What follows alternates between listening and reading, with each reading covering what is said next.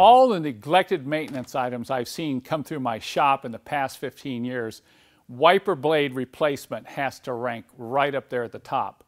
I don't know what's with this anyway. You know, wiper blades are not that expensive, but in many cases you'll see wiper blades coming apart like this before they're even replaced.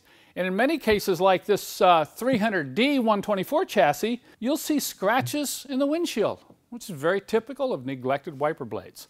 A couple things I want to point out in this video as we talk about the replacement of a wiper blade in the mono wiper assemblies that were found in most Mercedes from 1986 up into the mid-1990s.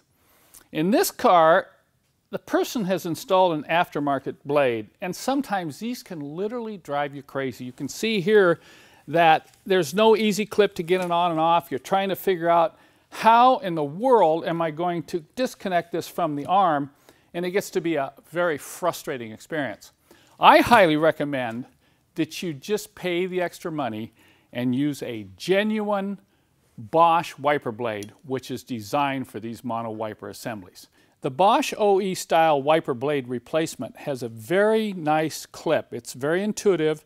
You can see here, you just squeeze it and push it down, and that will allow you to remove that metal arm without a lot of frustration. Then of course, once the arm's installed, you can pop that clip back up and it securely locks that in place, so you'll never have a problem with this wiper coming off while you're moving down the road.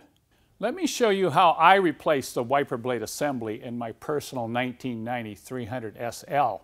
You may be asking, well, Kent, how often do you replace your blades? I do it in all my cars every year, and I do it in the spring. I use April Fool's Day as kind of a reminder, okay, it's time to change all my wiper blades. And I have quite a few cars, so you know, it takes a couple of days.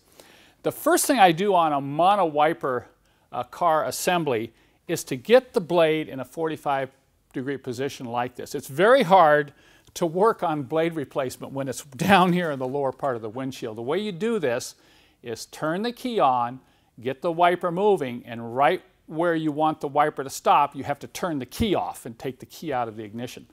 With the wiper position, first thing I'll do is I'll lift up on it and you'll hear it click into a position like this. That holds it off the windshield. Then I can come in and push down on this locking tab like this, and then I'm going to push aft on the blade about 1/2 inch, and then I pull down on it, and that releases it from this metal arm. Taking the new Bosch wiper blade assembly, I'll begin by pushing the snap down. You'll have to get it all the way down in a position as you see here, and take the blade, stick it under the arm, move it back, and drop that hook into place. Pull forward, and then bring the snap up until it's locked in place. There's no way that wiper is going to come off the arm. Then you can take the arm and just with a light, quick snap, position it back down on the windshield. That completes the replacement, but there's a couple other things about the windshield and the maintenance of the mono wiper assembly that I want to talk about before we wrap this up.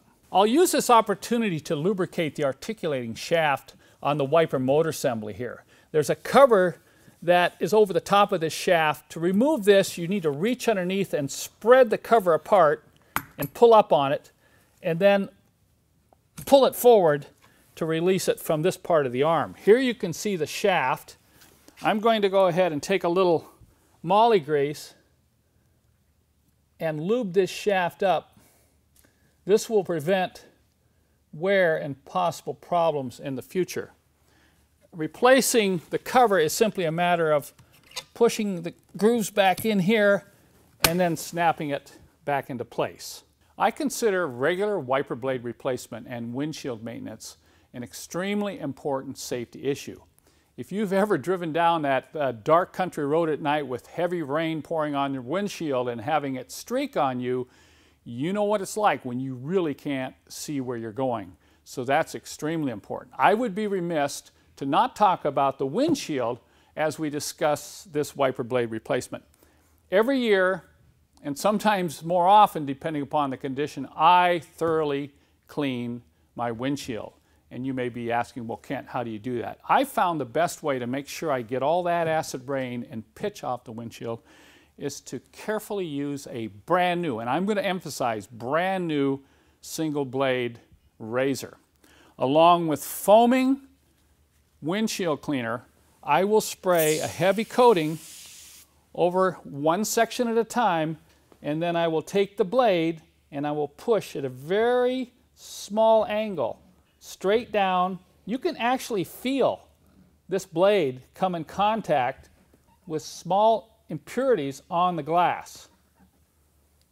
And I will continue to do this. I'll do maybe 1 square foot at a time, and when I'm done, I will take a towel and wipe that off and proceed on to the next section.